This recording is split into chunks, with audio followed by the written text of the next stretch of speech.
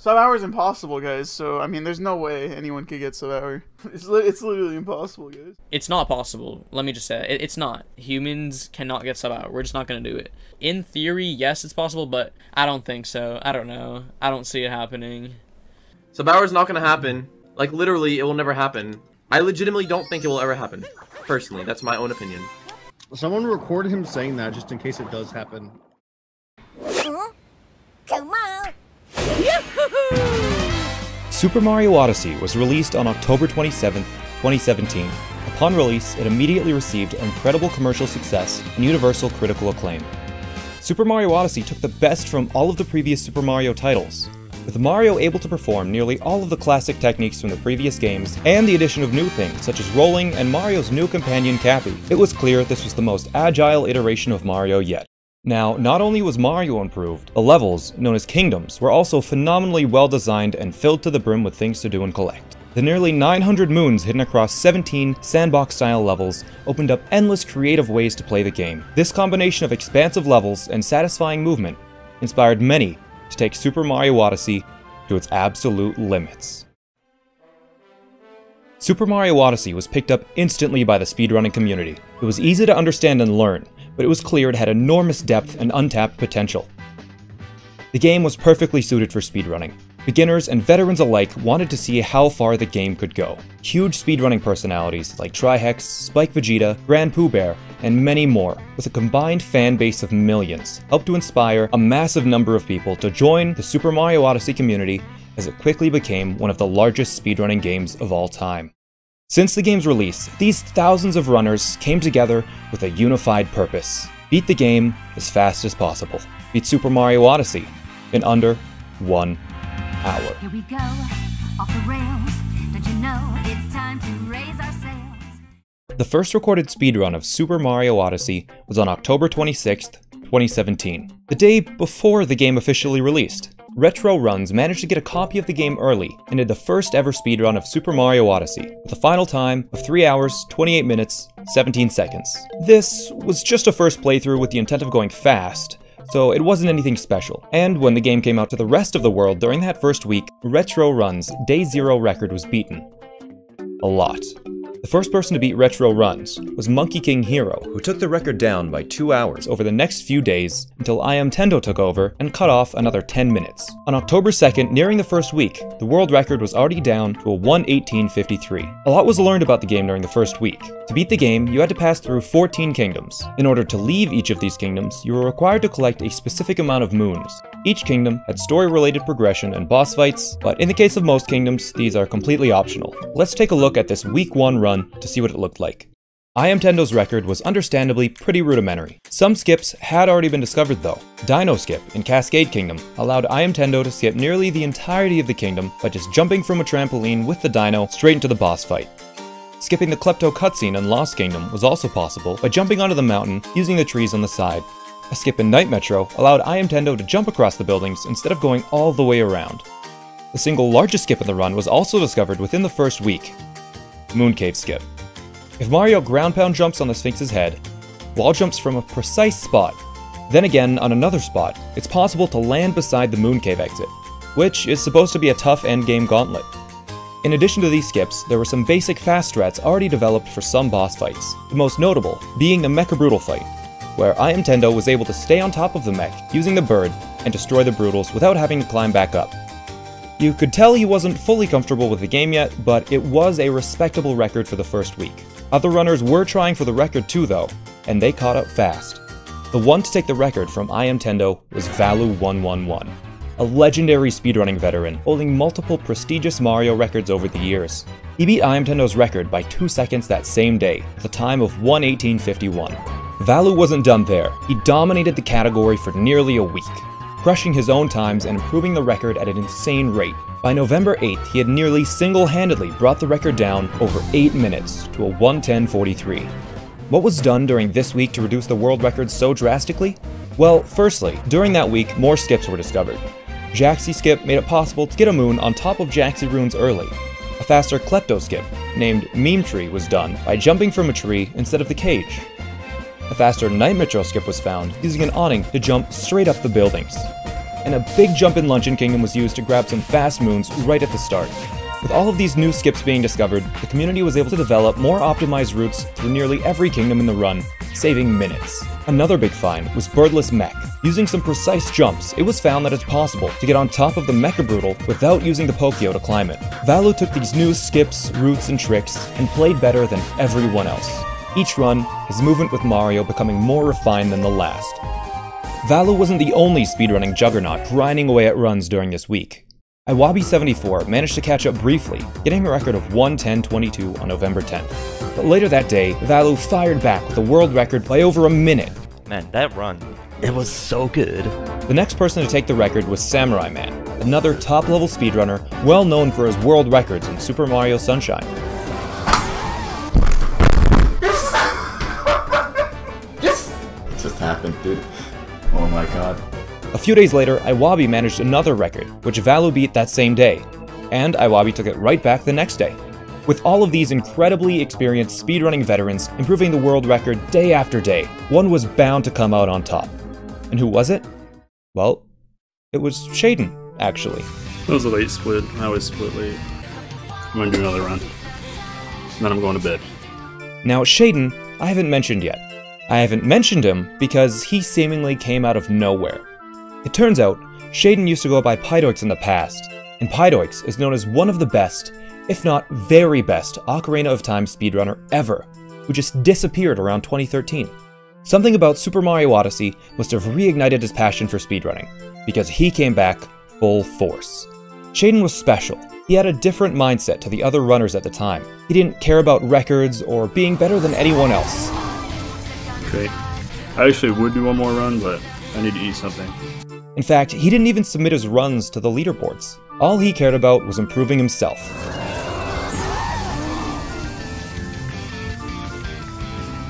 And did he ever improve fast? Alright. I'm gonna do another run. Bowser didn't go very well. But it was pretty good. Still want that 105. Alright. I got the 105 I wanted. Shaden was the first runner to really start going for the optimal strats, no matter the difficulty. Some of these strats included Flower Road Skip, Sphinx Clip, a few frame trick that allowed you to clip out of bounds to collect 2 quick moons without having to enter the quicksand or talk to the Sphinx. Faster Bowser fight strats that made gaining control of the hats nearly instant, and Scooter Clip, an awkward strat that skips the slow RC car capture. That wasn't all that Shaden did to save time though. Shaden started utilizing the more optimal and advanced movement techniques. He was able to roll cancel to keep Mario's momentum after rolling. Instead of doing slow long jumps, he would opt for other things like rolling off of ledges. And he began doing spin pounds, a difficult trick involving several inputs in just a fraction of a second. Shaden took all of these new tricks, learned them faster than everyone else, and got record after record. Over the next month, his runs eclipsed everything else. Any new trick or minor optimization, he would learn instantly and use it in runs the next day. I remember watching him finish a practice run of Snow Kingdom. Looking at the time, I realized it was faster than what the community thought to be theoretically possible at the time. He was so good at finding small optimizations that saved very little time by themselves, but together added up to huge time saves over the course of the full run. By the 12th of December, the stoic legend had cut down the record to a 105.14. Alright. After this record, Shaden chose to take a break to focus more on the 2-player category. During this break, other runners were able to catch back up. It took 18 days for someone to tie the record. 18 days. If it's not apparent how crazy this is, let me explain. There were hundreds of speedrunners doing runs all throughout this period, many of which were considered to be some of the best in the world. They were doing runs every day, and Shaden was so much better that he had to take a nearly 3-week break for anyone to catch up. The person to catch up first was Nicrovita, a Canadian speedrunner, known mostly for holding the Wii Sports world record. This break from Shaden gave Nicro enough time to catch up and tie his record on January 6th. Nicro didn't set a new record though, he merely tied it. The person to beat Shaden's incredible run was Valu with a 104.50, saving time by staying alive in Lost Kingdom where Shaden had a single death. And with the help of Turnip Clip, a new trick which used a turnip and panbro to clip into a glass cage, skipping the need to open it. Shaden returned to the category briefly to take the record back with the help of some new tricks, one of them found by Dram55. By jumping across this gap and doing an up throw with Mario, it was possible to collect the moon in the alcove, then capture the bullet bill above to instantly warp. Dram insisted this strategy not be named after him, so naturally, the community officially called it Dramstrat. That was an early split. That was the first time I think ever really split. Now that the runners had caught up to Shaden, they were not willing to let the record go easily. What followed was a tug-of-war between Shaden and Nicro for the months of February and March. Nicro took the record, then Shaden took it back, Okay, I got a PB. then Nicro again. Alright. Dude, 420! Hey, 420! A rather funny discovery was made around this time. Until March 12th, no one knew 2D Bowser could run in the ending sequence of the game. The fireball button and run button are the same, and since in the speedrun you tap the button relatively quickly, no one noticed Bowser ran until Lil Curbs just happened to hold the button one day and noticed Bowser moving faster, saving 2 seconds there. Back to the tug of war. A month after Nicro's 104.20, Shaden beat the record twice. Alright, definitely super solid. I'm gonna do another run after this. Be right back. With this consistent back and forth, it wasn't clear who was going to come out on top. Until Luigi's Balloon World happened. Before I get into the Luigi's Balloon World update, I need to explain the dilemma regarding the first moon. To collect the first moon in Cascade Kingdom, you must break open the rock containing it and watch a short cutscene. Then, collect the moon, which triggers 2 more cutscenes. Then after the cutscenes, Mario runs up the bridge into another cutscene and some dialogue. All in all, taking nearly a minute.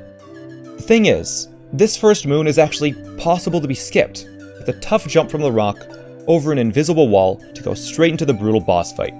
The problem with this was that it was only possible on version 1.0 of the game, as any future patches of the game had fixed this first moon skip. Version 1.0, however, was only accessible if the runner had a physical cartridge, as the digital downloads automatically had the newest version. So, the dilemma with the first moon was to either allow the skip and force the half of the community playing on digital to buy a physical copy to be able to compete at a top level, or to ban first moon skip and keep everyone on an even playing field, with the knowledge that the game could technically be beaten faster. Since the game and community was so new, the decision was made a few months prior, in December, to ban the trick and make the game as accessible as possible for new speedrunners. This ruling worked well, until February 21st came around and Luigi's Balloon World was released. With Luigi's Balloon World came an update to the game, an update that made things a bit more complicated for any percent speedruns. This new update patched out the Sphinx clip and turnip clip glitches. This meant that new digital runners of the game were completely unable to do speedruns on even ground now, because they were unable to get the version that all previous speedruns were performed on. This forced the community to make a change to the rules. Since the easiest obtainable version for speedrunning was now a physical copy of the game, all runners should be able to get 1.0, and there was no longer any reason to ban first moon skip.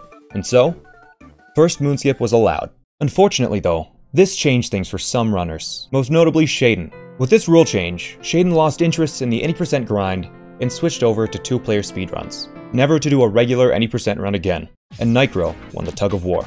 But Nicro didn't just win the tug of war, he took that rope and kept on pulling. Nicro took over the category. His first record after Shaden left was 103.33 on March 5th, the first record with first moon skip.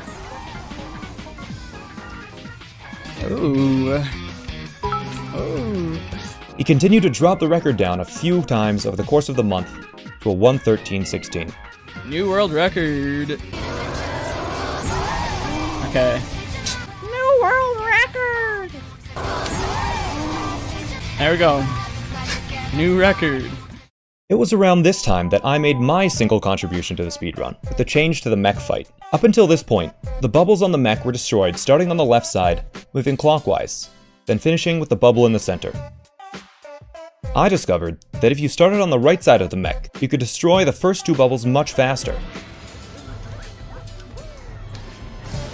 Then, if you also switched the order of the last 2 bubbles, it would also save some time.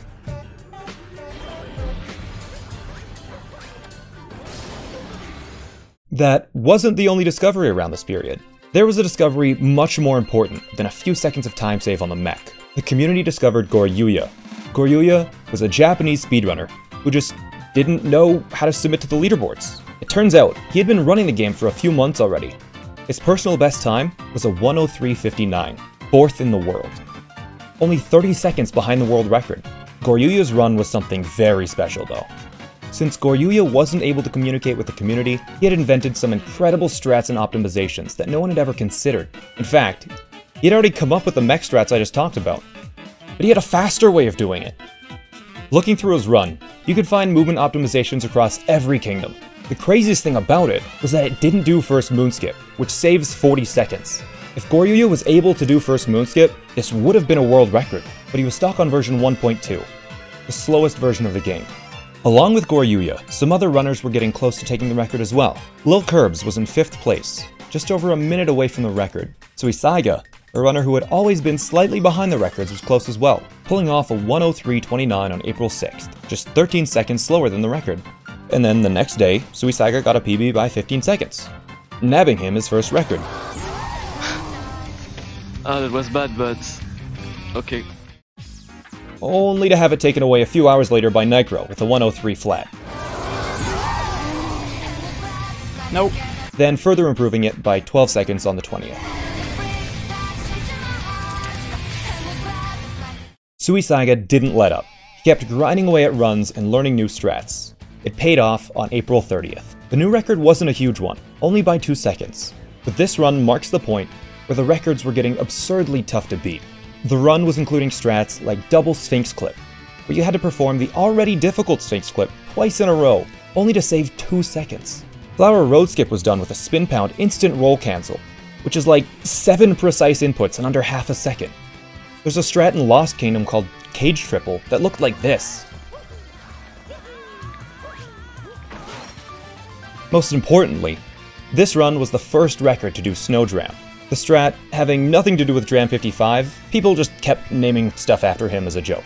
This tight jump in Snow Kingdom required complete mastery of movement in the air to just barely make. It saved 7 seconds, but lost 30 if failed. For the entirety of May, using these ridiculous strats, he dropped the record down several times to a 1:02.30. Nicro managed to slip in a record in June with a 1:02.19.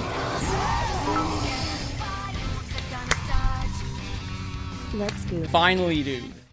Then, Robin Cyrex found a useless clip in Metro Kingdom where they backflipped, grabbed a moon, and went through the wall. One of the community's avid glitch hunters, Circle, figured out how it worked that same day. As it turns out, this clip was far from useless. If Mario backflips and cap throws at the correct time, his hitbox shifts drastically backwards. If Mario happens to be beside a wall, his hitbox can go through that wall for a short moment, but in normal gameplay, the wall pushes him back in bounds. This push, however, can be prevented by picking up a moon on the same few frames where Mario is out of bounds. With this knowledge, Circle scoured the game and discovered 2 moons where this clip could be employed. The first, in Cascade Kingdom, where, when grabbing this chest moon, Mario can clip into the ceiling, thus skipping the need to climb back up, saving 2 seconds. The second is in Wooded Kingdom, using this nut. With this nut, it's possible to clip out of bounds, do a blind dive over to a tiny sliver of ground, jump up into a small hole, perform a very precise wall jump to collect a moon out of bounds, then another wall jump, and dive up back in bounds. And the strat isn't over yet, because another quick moon can be collected by running perfectly straight up this slope while mashing the jump button. Overall, this difficult nut clip strategy completely changed the Wooded Kingdom around. With these 2 extra moons, it was now faster to skip the Spirit boss fight at the end of the kingdom, and instead, jump from the top of the tower, way down to the moon around the corner, and into the flooded pipes area to finish, saving a full 25 seconds if done well. The nut clip was discovered during Summer Games Done Quick 2018, the week-long speedrunning charity event. Nicro was attending this event and couldn't do runs, so Suisaiga capitalized fully on the opportunity to take the record right back. After learning Nutclip, Suisaiga started up runs the next day, getting a 4-second world record, and he held first place for the following month, gradually lowering it to the first 1:01. Okay. Nicro managed to sneak in another record on July 26th. Lil Curbs managed to get his first world record on the 31st. Oh, I'm on the... Okay. We split a second late because I wasn't on my splits, but it's a 1:01.42. Let's go. Then, Suisaiga, Lil Curbs, and Nicro traded records for a bit, with Nicro finishing it off with a 101.07. It was around this point that the sub-hour run began to be considered more seriously. It had been proven for a few months that a run under 1 hour was theoretically possible by a community project where the best segments of every top runner were spliced together to create a theoretically perfect run. But now that it seemed to be on the horizon, all of the top runners started to focus on their runs with much more intent. None of them could come close yet. They started grinding away. Every top runner wanted to be the first to get the legendary sub-hour run. Chaos Pringle was one of those runners. With the sub-hour run close to a minute away from the world record, it seemed to fire him up. Chaos Pringle managed to tie Nicro's 101.07 on October 13th. Alright, that's tied world record. Woo! Fuck yes! He did not stop there. Woo! What a little boys! Yeah! Ah! Oh my god! He kept grinding hard. I split! What the fuck? Why isn't it working? It did world record, Safaro. You could hear the passion in his voice with every new world record he achieved. Fuck yes! Woo! Yes! Sir! Yes! October ended, November started. Woo! Yes! Fuck! That's the shit I'm talking about! His world records continued. Damn it, dude! November ended, and Chaos still held the world record. He had been #1 in the world for 48 days straight. It was the longest, uninterrupted streak up until this point. It wasn't until December 2nd that Equanimity got a 100.38 that Chaos's streak ended. Equanimity's run included Lake Clip, an incredibly difficult strat not previously used in runs that saved 7 seconds by going out of bounds to collect 2 fast moons and skip the Rango boss fight. Oh shit! Holy shit. Oh my god! This record lasted until the end of December, when Chaos went on another tear. He learned Lake Clip, got a 34, then a 31, then a 24, then Fish Clip was discovered, a 5-second time save in Seaside Kingdom, where a fish was used to clip out of bounds to get 2 quick moons. On February 10th, 2019, this is where things became incredibly competitive. The leaderboard looked like this. Every single one of these runners was capable of achieving the sub-hour run at this point. But sub-hour was by no means easy. To beat Super Mario Odyssey in under 1 hour, the run had to be nearly flawless. For just under 1 hour, one of these 7 runners needed to be perfect. Most of the runners at this point were doing runs for 8 to 12 hours a day, every single day, in order to be the first to claim one of the most prestigious records in speedrunning history. These 7 runners wanted perfection, and they were getting very, very close. Necro got a world record on February 11th. In this run, he missed a moon, had trouble talking to Toad, Mario rolled in a strange way, he missed a shard, and had a sloppy pillars room. Altogether, for 12 seconds of mistakes. He finished with a 1 hour, 11-second time. We have 12 seconds to go. Chaos got a 100.12 on February 17th. He missed 3 spin pounds, bonked once, and missed a triple jump, losing 13 seconds. Lilcurbs tied Chaos on the 20th, losing 13 seconds in Moon Kingdom due to a failed moon skip. Nicro pulled off another world record on the 21st. He lost 2 seconds on Sphinx Clip, 2 seconds to an accidental spin pound, 3 seconds to a bad Wiggler fight, and 3 seconds to a missed spin pound. 10 seconds of mistakes, leaving him with a 1 hour, 9-second time. The next day, Lilcurbs got onto a run that looked to be it. Each kingdom was essentially flawless. He was on pace to be the first to get it. Then, in Bowser's Kingdom, he jumped slightly too close to the Ogre, making it turn, losing 2 seconds.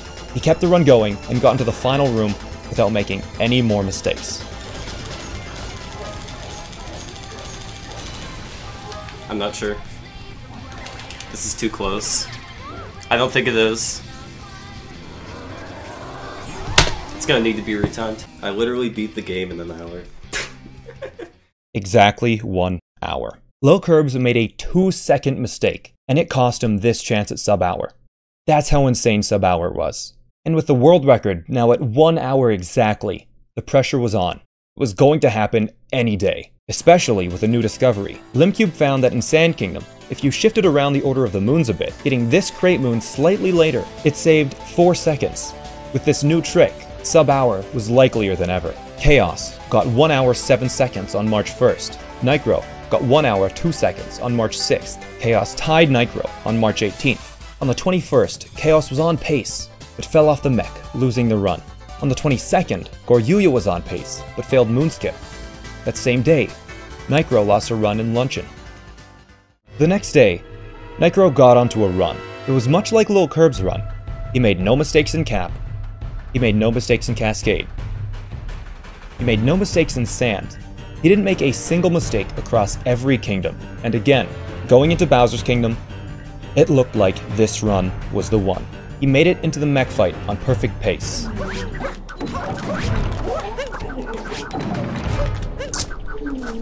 It's over. He failed. He missed a single jump to get up onto the mech, and it was over. But he did not give up. He started another run immediately after, and he did not fail this time. He played Super Mario Odyssey better than any other person in the world that run. He didn't miss a single jump, a single button press, an angle on the joystick, a capture. He did everything perfectly. Up until the final room, where on March 23rd, 2019, he did this.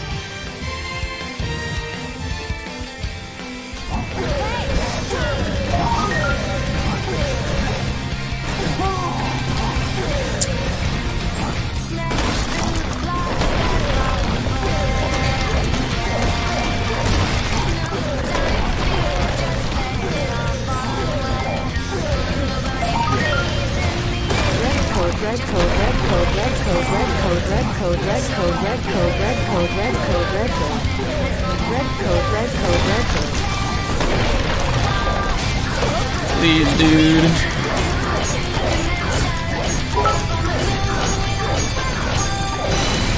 Holy shit, team fed hog.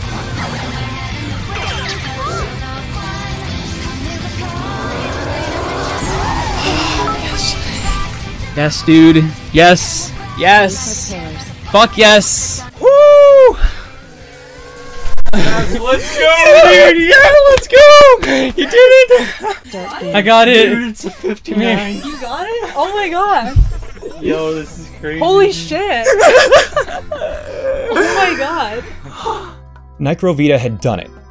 He beat Super Mario Odyssey in under 1 hour. This barrier that people once thought was impossible to overcome had been broken. It's not possible. Humans cannot get sub out. We're just not gonna do it. The hype was immense. Thousands of people all across the speedrunning community flocked to his channel to watch it happen. It was amazing. Now, the world record history doesn't stop there. 12 hours later, Goryuya tied Nitro with a 59.59 for his first world record. Then, Chaos brought it down to a 59.58 in the following month.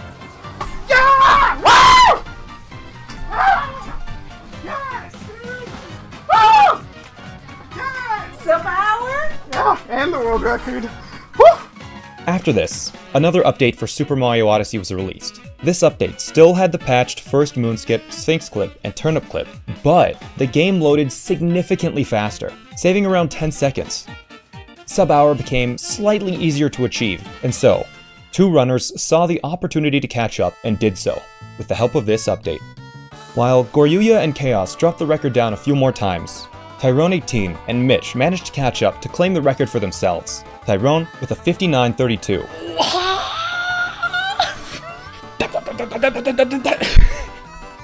Then Mitch with a 59.14.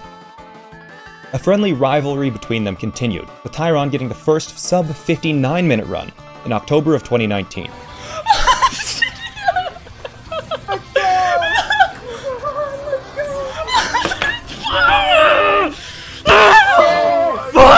You were here, chat. You were here. You were Let's here. go. He further improved it that month with 58.47. Watching Tyron's 5847 run, it looks perfect. He's taken the run and optimized it down to the smallest detail. Every strat and piece of movement meticulously and deliberately performed. The record can still be improved though. A precise skip in Cascade Kingdom was found recently that saved 7 seconds. And the game has only been out for just over 2 years. Surely there's more to be discovered in the coming months and years.